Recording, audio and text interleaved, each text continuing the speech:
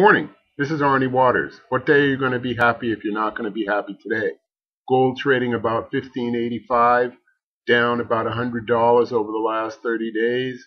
We're expecting gold to show some real weakness in the coming days. We warned you last week that gold was in a very tough spot, and gold's going to continue to be in a tough spot as long as the euro continues to decline. And the euro's decline is going to continue over the next few days for sure. This is due to a number of factors. Of course, the uncertainty of the new elections, the recent elections in France and Greece.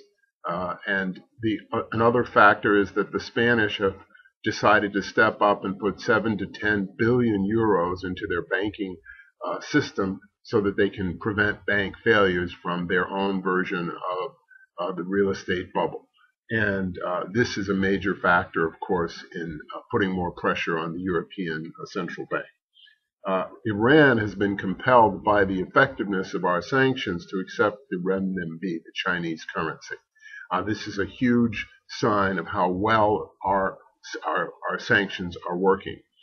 Lastly, we'll turn to the area of nationalization.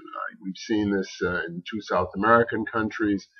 In our opinion, the real danger continues to be in Africa, particularly in South Africa. The African National Congress has done little or nothing to change the effective lifestyle of most of its constituents over the last decade and a half. Now, when I say this, I don't mean that they haven't tried, but I do mean that they have failed. And so youth unemployment and unemployment in general are at record levels. Most of the so-called townships remain as